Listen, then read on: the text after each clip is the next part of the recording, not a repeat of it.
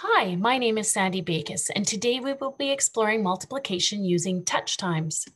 Touch Times is a free iPad app that can be found and downloaded from the App Store. It is designed to introduce primary students to multiplication in an alternative way to repeated addition. Repeated addition tends to become firmly entrenched as the dominant perception of multiplicative situations for students. With the move to larger whole numbers, fractions, decimals, percentages, ratios, and proportions, multiplicative reasoning becomes key to many mathematical situations that students encounter in middle school. Rather than rely exclusively on repeated addition, approaches need to be developed and implemented in the early grades that highlight the function aspect of multiplicative reasoning that is so critical to future success with mathematics. Touch Times has two worlds, the Grasplify world, which is the focus of this video, and the Zaplify world. In Grasplify, learners use their fingers to create pips and pods. Recent research shows that fingers can be powerful tools for understanding and expressing number.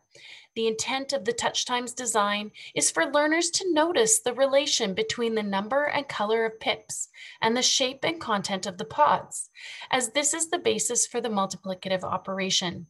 Touch Times takes care of the multiplying, both in terms of making sure that the pods are reflective of the number of pips, and in terms of ensuring that the equation at the top of the screen corresponds to the pips and pods that have been created by the user. Let's have a look at additive thinking versus multiplicative thinking.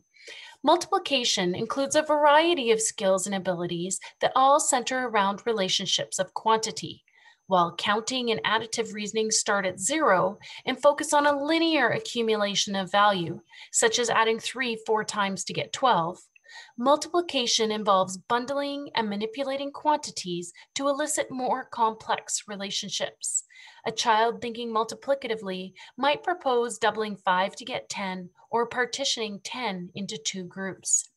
A significant multiplicative skill is the idea of unitizing or grouping, which is the ability to consider a set of countable items as a single countable item, such as grouping a set of 3 and counting it as 1, as in the diagram. This then becomes 3 4 times, and finally, a single product of 12. Let's have a look at how Touch Times shows this multiplicative model. Using Grasplify, students can explore double unitizing, first by making a set of countable items such as 3 and making a single unit of 3. This can then be iterated or copied multiple times, and then Touch Times unitizes again by encircling the pods to make a single product of 12. Grasplify also enables children to change one unit and see the change spread across other units, which is another significant multiplicative idea. This blue pip has now spread across each and every one of the pods. Let's have a look at some tasks that can be used with Touch Times in your classroom. The first tasks involve doubling and halving. So I might say to my students, your challenge today is to double the product so that it is 6. What is a product again? Yes, a product is the math name for a multiplication answer. See if you can figure out how to make the product 6 by changing only the number of pips. Once you've done that, double the product again to make 12, then double it again to make 24. You'll want to ensure that they've doubled the pips. Often they'll begin by increasing the number of pods. And we really want to draw attention to the spread effect of the pips within the pods. So in order to double the product from 6 to 12, I am going to double the number of pips from 2 to 4. If I'd like to double the product again, I'm going to double the pips from 4 to 8. And now I have a product of 24. I often like to get my students to work on this in partners.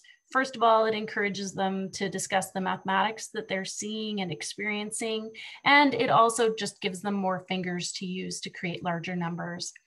Once students have successfully completed this task, I often pull them together and ask questions like, what happened when I increased the number of pips? What color is the pip that I just made? Where else do you see pips that are that purple color? Do you notice anything about the shape of the pods? Again, we want students to notice what is happening in the pods. You can point to the array button. When I push this button, it will create an array. Notice how touch times organized 2 times 3 is 6 into an array with 3 rows and 2 columns. There are 3 purple pips in one column and 3 more blue pips in the second column, which shows 3 doubled.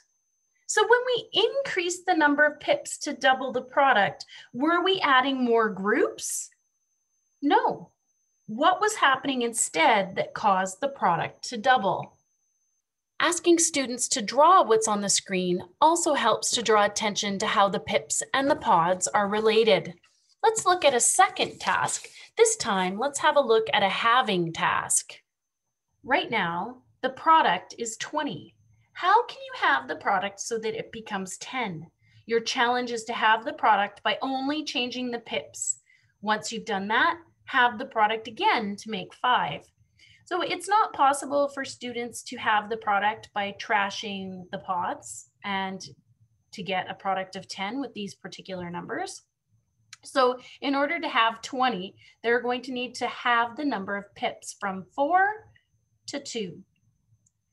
If they'd like to have the product of 10, they are going to have the number of pips so that there's only 1. And now they have a product of 5. Early finishers can be challenged to try having the product of 8 times 5 is 40, or be sure to try an impossible question like 3 times 7 is 21 and ask them to have that. Once students have had a chance to complete the task, you can bring them back together and ask them questions such as, how is doubling different than halving? Did you notice anything about halving that reminded you about what you've learned about doubling? Let's have a look at a final few tasks, beginning with how can I make a single pod of 5, and then moving from there to skip counting by 5 using touch times. Your task is to figure out how to make a single pod of 5. A single pod of 5 can also be called a 5 pod. This many countable items to one item seems easy, but children don't initially find this easy to do or easy to understand. They'll often start by making 5 one pods. So once they've created their 5 pod, I can bring them together and ask questions like, predict what will happen if we put 1 more pip down? What happened to the shape of the pod? What do you notice about the colors? If I put 1 pip down and then take 1 off, what happens to the color and the shape? So right now I have 5 times 1 equals 5. If I make another pod, I have 10, 15, 20, 25. I'm showing you how to skip count by 5 by changing the number of pods. I want you to skip count by 5 by changing the number of pips. In order for students to do that, they need to think about how many pips they're going to put down first, and then how many pods they're going to put down. So in this case, I need 5 pods. Right now, my product is 5, 10, 15, 20, 25. How is skip counting by pips different than skip counting by pods? Here is a summary of the key multiplicative ideas that are emphasized by touch times. The first is unitizing, which is the ability to consider a set of countable items as a single countable item. And this occurs when one hand makes a set of pips. Multiplying, which is simultaneously creating multiple versions of the original unit, happens when the other hand makes a set of pods, either all at once or each time additional pods are iterated. Covarying, multiplication is a varying of 2 quantities. So when one factor is varied, the product covaries with respect to the other factor. So covarying or altering the pips affects each and every pod as well as the product. Spreading, this can be seen when a unit is varied, and the variation can be seen to spread across all the other units. So as we've seen, when you change the pips, this spreads across all of the other pods. And this idea emphasizes scaling or enlarging. Here are some references if you're interested in some of the research behind the ideas that have been shared here. Thank you for watching my video. I hope that you'll find some of these ideas helpful. If you would like further information about touch times, it can be found on the Touch Counts website. If you have any questions about touch times or the tasks that have been developed to go along with it, feel free to contact me via email at sbakos@sfu.ca.